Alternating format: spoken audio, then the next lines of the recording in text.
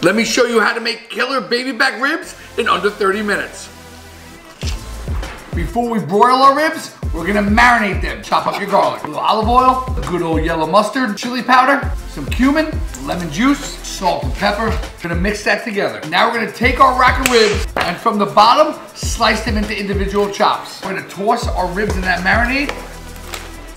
Throw these in the fridge for a couple hours or overnight. Pull your ribs out of the marinade, line them on a sheet pan, get your broiler on high, and let's get ready to rock. You can eat these bad boys just like this, but we're gonna add a little bit of your favorite barbecue sauce, broiled baby back wings in our barbecue sauce, and let them sit. It's time to serve our ribs. We're just gonna throw them on the aluminum foil, brown them under the broiler to get them nice and caramelized. Pulled our ribs out of the oven, time to put them on the plate. Killer baby back ribs worthy of your Super Bowl party in under a half an hour.